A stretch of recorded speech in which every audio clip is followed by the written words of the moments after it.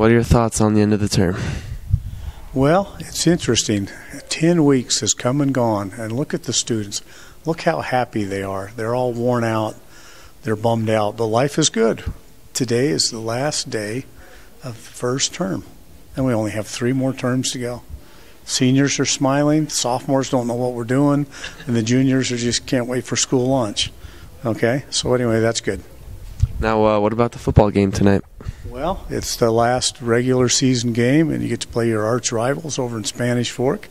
I would hope that everybody would be there. It's a good one. I know the basketball games get wild and crazy. The football game does too. They think they're going to beat us tonight, but I predict that's wrong, and that we win and we continue on our march to the state championship. Wise words from Griff.